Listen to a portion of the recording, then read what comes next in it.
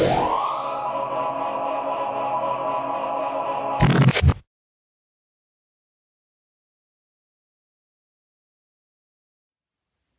y'all, Old Harrian here with another video review. Today we're going to be taking a look at the Diamond Select Toys Excelsior NX-2000, and we're going to be comparing it to the NCC-2000 from Diamond Select Toys that released a couple years ago. The NX just recently came out a couple months ago. I don't remember exactly when, but it's a relatively new ship. Came out before the A did. Usually I don't do variants, but this ship was different enough where I could justify buying it. I didn't even really want the NX at first until I saw some of the videos and pictures and everything that have come out about it, and it really made me want to get it. So I just got this recently for my birthday, so I'm going to do a review of it.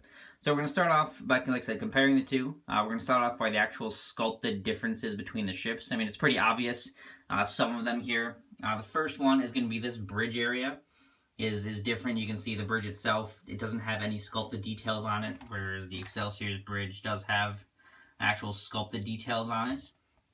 It has one impulse dome versus the two on the Excelsior. The Excelsior also has more details in here. This has more painted on details, but this has more sculpted details on it.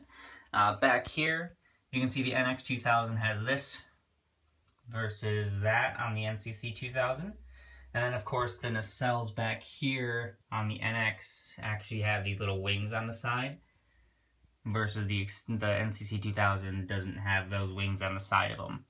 Those are the biggest sculpted differences. There aren't really any other ones than those. Lights. It is lit differently.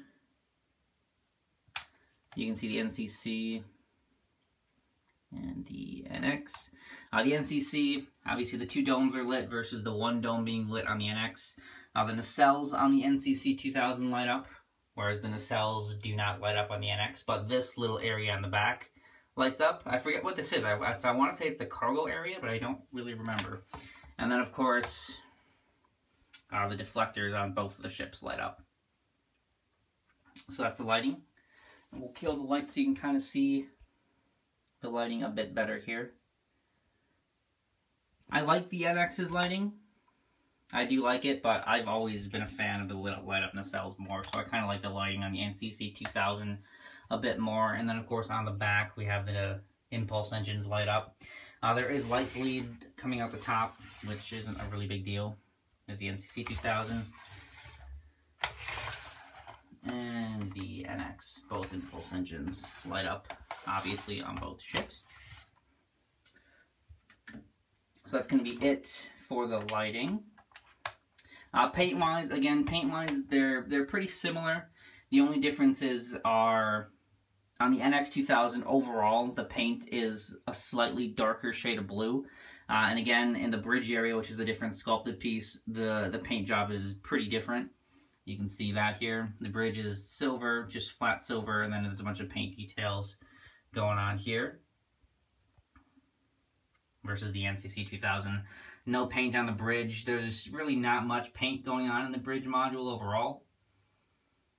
So I kind of like the paint apps on the NX a bit more for the bridge area. And then, of course, in the back here, the paint is different because they're completely different sculpted pieces. Not much paint detail on this. It's just kind of a silver color. And that's pretty much it. From the bottom, they're identical. USS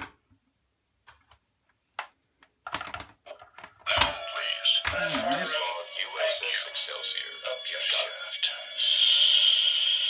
Like I said, paint-wise, they're pretty identical, but you can kind of see here the shade is just darker on the NX. The blue is darker.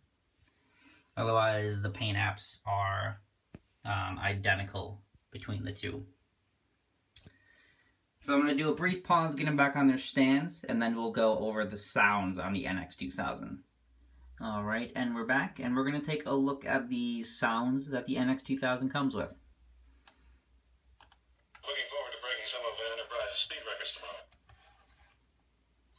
Level, please. Transporter room. Thank you. Up your shaft. Yellow alert. Captain to the bridge. Bridge, this is the captain. How can you have a yellow alert in space dock? In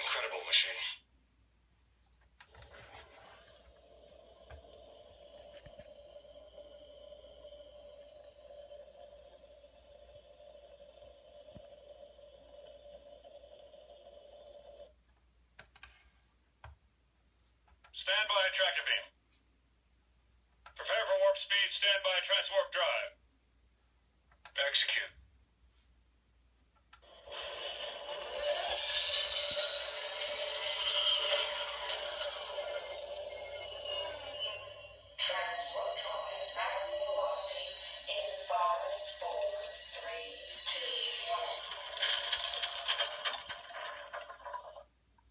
Alright, and that was it for the sounds. I'm pretty sure it has all the sounds that they could have possibly put on the NX-2000.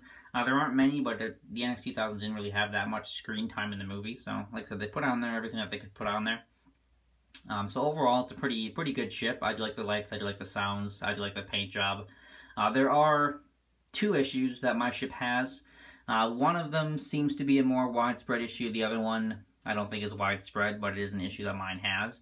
I'm going to start off, first off, the NCC-2000. I did do a review on that. Should be a link to that, or at least to the playlist in the top right corner on that card thing that's up there.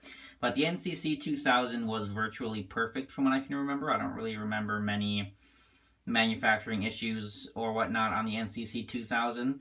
As perfect as a mass-produced port toy could be. But the NX, like I said, it has had one widespread issue that I've seen.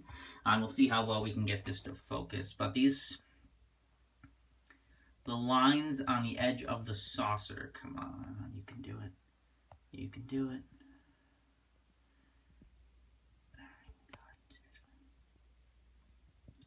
Let's try to look further away. Okay, well, it's not going to focus, but you can kind of see this one is a bit wonky. This one looks kind of upside down. Seriously, you focused before.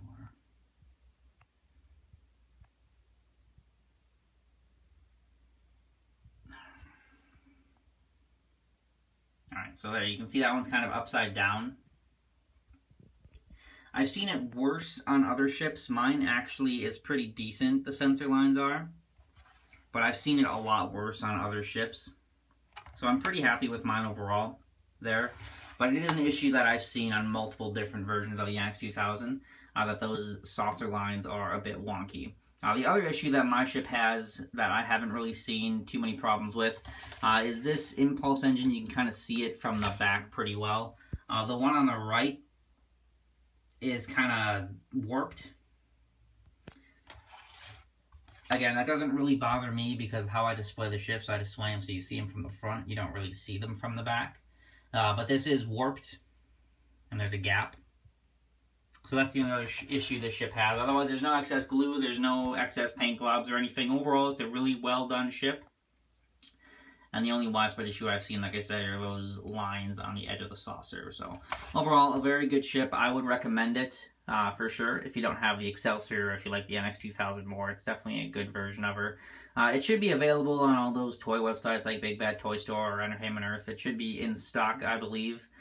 Very good ship, very happy with it, and I would definitely recommend it. So if you do like my videos, please subscribe, and thank you very much for watching.